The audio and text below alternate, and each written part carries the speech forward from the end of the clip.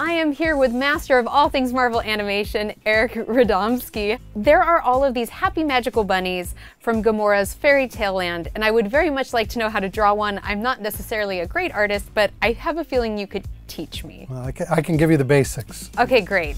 This style of character looks cute and cuddly, but it really is basic, simple shapes. So literally we're starting with a circle, which is the scale of the head. Oh yeah. And also, whenever you're sketching, you're constructing the character, so it doesn't have to be perfect. It won't be. So once you've got the circle, it's a flat dimension. You want to turn them into a three-dimensional character. So you've got the center line for dividing the two eyes, and then you've got the underline under the eyes so that you can start placing them. And this is where you speed it up with time lapse.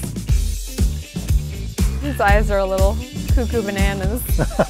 So then we've got the basic shape going for the head. Now the body is a slightly misshapen oval, but he's sitting on it, so we want to make sure that the center weight is going over the center of his body. So somewhere down below him you want to put a baseline where the body's resting.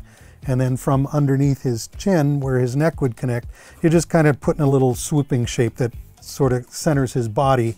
And then the back side is his back and then his butt. So like a good old kidney bean. Absolutely.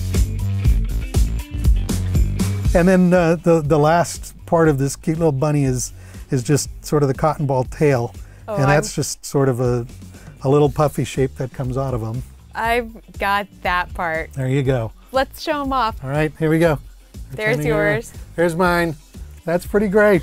I've never honestly been so proud of anything. I'm gonna send this to my parents and ask them to put it on the fridge. Wonderful. Well, this is kind of where our character starts. This is where he starts to change, and yours is when he's starting to turn evil. So we'll go with that. To see how this rabbit transitions from this to that, be sure to check out the Black Vortex on Marvel's Guardians of the Galaxy on Disney XD. Thank you. Thanks.